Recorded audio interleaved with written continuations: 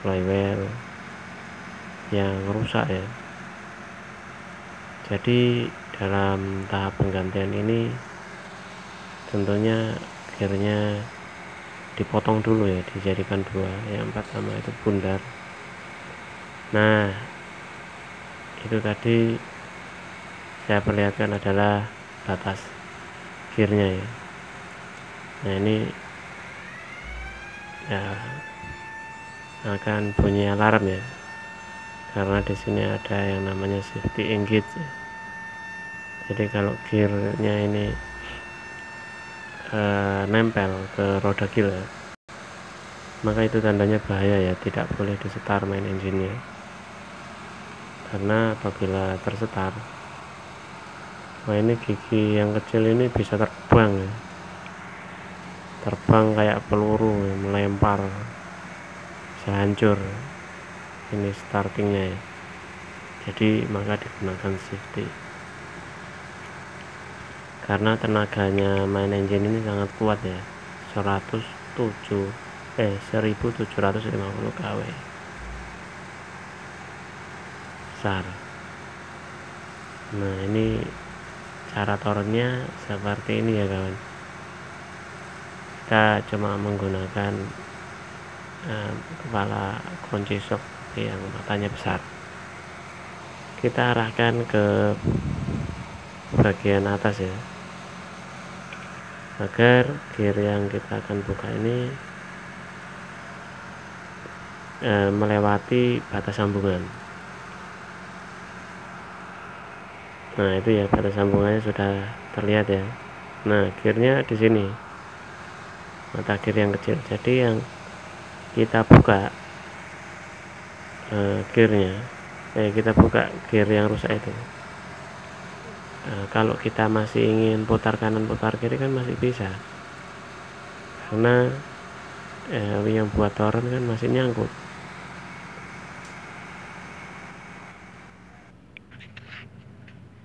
Ya, selanjutnya kita buka satu demi satu, yaitu kita mulai ya. Ini kita kalau keras gunakan palu, dan kita buka yang baut yang masih bisa dibuka, yang setannya ada.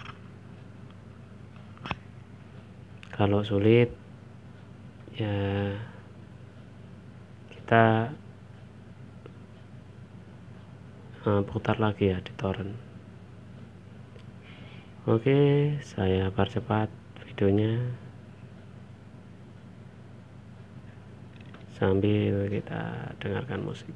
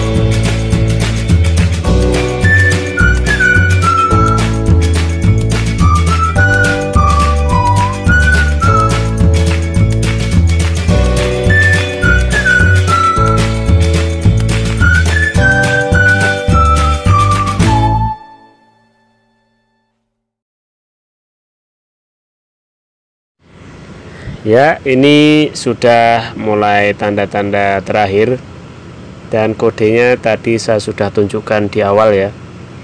Dan ini adalah finishing, yaitu pengikatan di baut-baut yang terakhir ya. Kita ikat semuanya ya, baut-bautnya. Pastikan semuanya kencang ya. Jadi ditoren melingkar ya, satu putaran. Dan di awal video tadi kan sudah saya kasih tanda, yaitu berupa tanda tipek. Dan ini tipek yang tanda tadi ya. Dan ini sudah menandakan bahwa ini sudah satu putaran. Dan kita ikat baut yang terakhir, yaitu ya di sini nih ya. Berarti selesai sudah pekerjaan kita. Alhamdulillahirabbil alamin. Terima kasih ya Allah. Jangan lupa like, subscribe, and share ya. Ayo kita tes. Ya, ini sudah ya, selesai ya. Kita lepas engine-nya. Oke, itu cara lepasnya ya. Alhamdulillah. Sekarang tinggal pengetesan ya. Kita tes, kita pertama kali tes, cek dulu olinya, level oli kita cek, dan anginnya sudah pasti ya. Kita cek anginnya, launchingnya, dan lain-lain.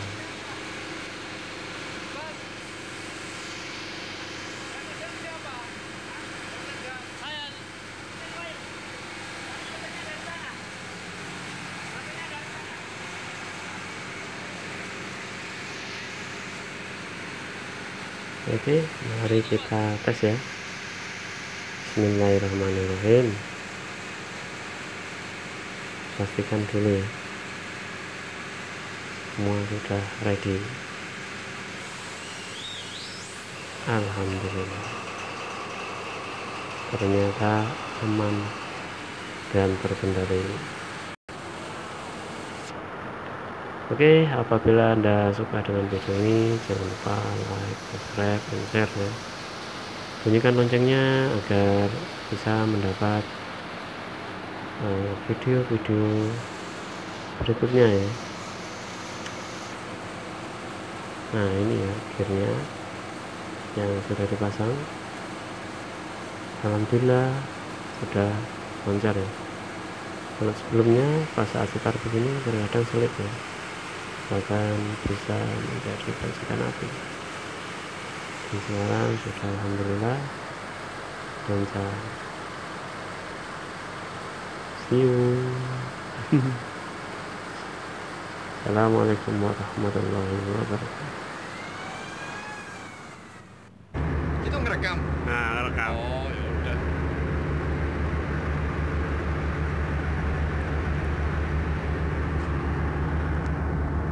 Oh, rekamin. Nggak kelihatan. Gelap. Gimana caranya? Gelap.